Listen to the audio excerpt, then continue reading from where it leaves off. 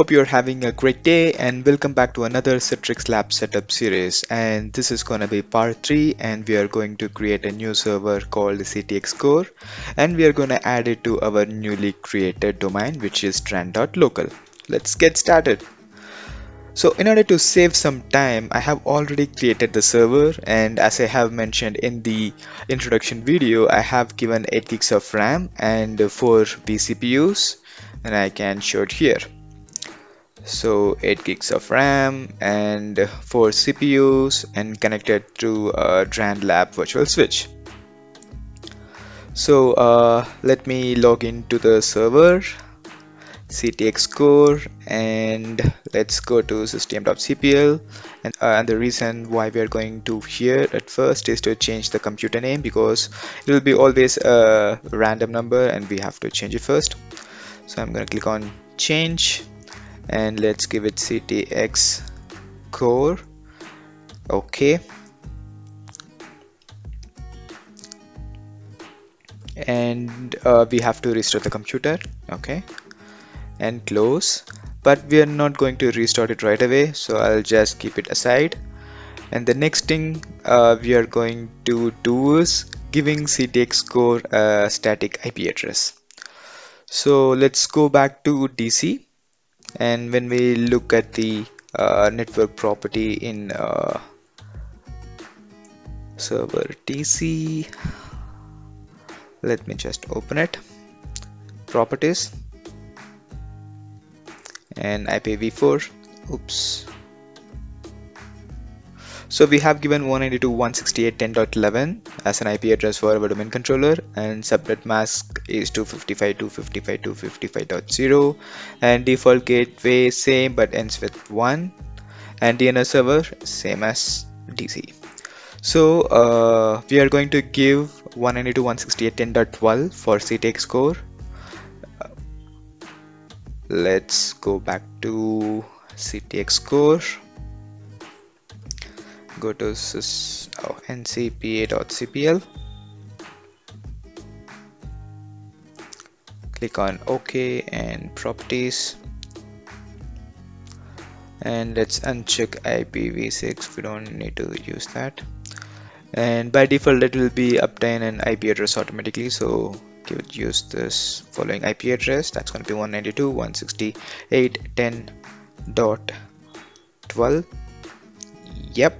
And default gateway is 192.168.10.1, and DNS server is the same IP address that we have for the DC, so it has both the roles, 192.168.10.11. and click on OK, OK, and close.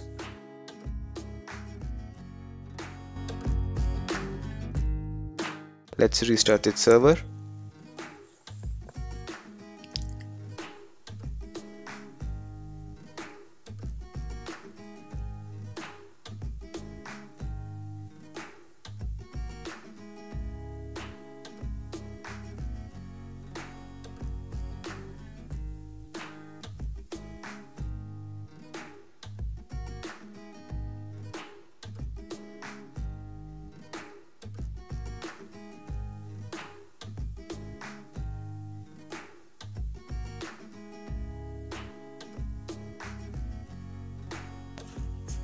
Okay, it is rebooted.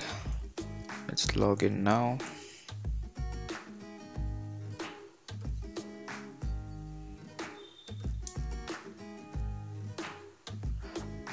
Okay, it is rebooted.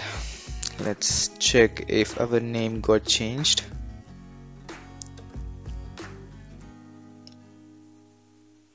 Okay, CTXCore, it's changed now. And let's see if we are able to contact DC. Okay, that is good, we can. So now let's try to add it to our domain.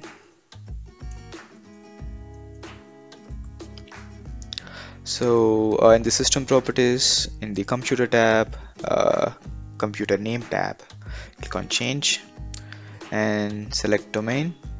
and enter our newly created domain, which is Dran.local, and click OK. And if you have noticed, we have created a few users. So I created a user named Alpha, and I have given a domain admin rights. Let's try to use that credential to connect to our DC. Okay, welcome to the Dran.local domain, and okay, and it will require another reboot. Yes, okay, and click on close. Yes, we can restart the server now.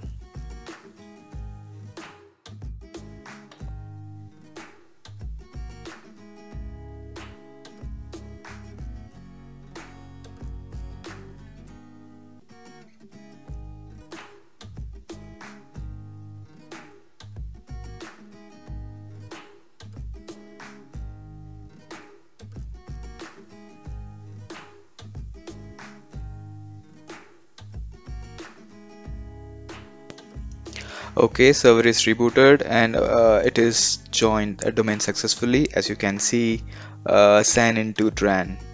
So now we can log in with the domain user. So I'm going with Alpha. So we will be using this Alpha credential for all the activities that we are going to perform in future.